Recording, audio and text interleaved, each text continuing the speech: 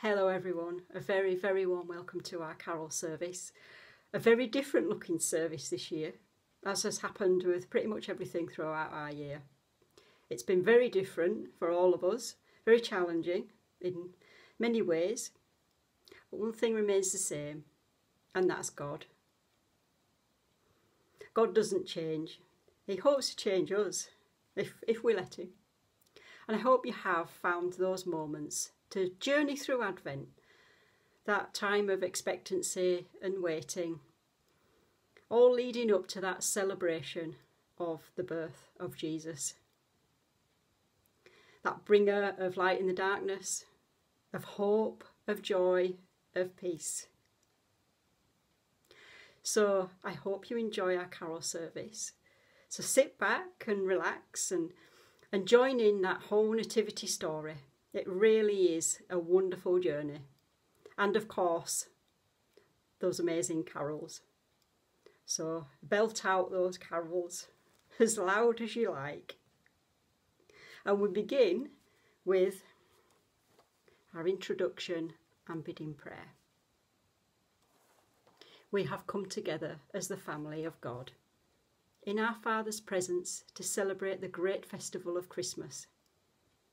In this service we hear and receive the good news of the birth of Christ, and we offer to God our thanksgiving in the joyful singing of carols.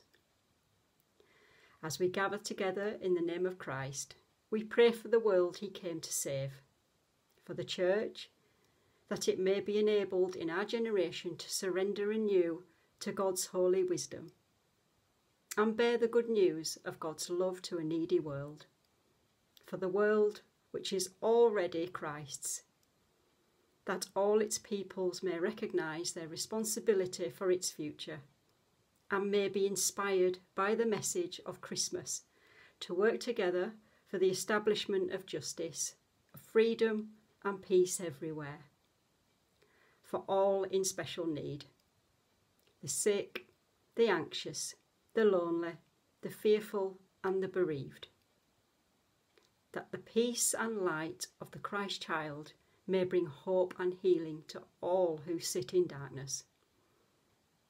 We commend all whom we love, or who have asked for our prayers, to the unfailing mercy of our Heavenly Father. And we say together, as Christ himself taught us, Our Father, which art in heaven, hallowed be thy name. Thy kingdom come, thy will be done, in earth as it is in heaven. Give us this day our daily bread, and forgive us our trespasses, as we forgive them that trespass against us. And lead us not into temptation, but deliver us from evil. For thine is the kingdom, the power and the glory, for ever and ever. Amen. And now we light our Advent candle. And first a reminder of the other Advent candles that we've already lit. The first candle reminds us of the prophets. The second of John the Baptist. The third of Mary. And this fourth candle is for us, as we join with them in the looking for the coming of Christ. So we light that candle now.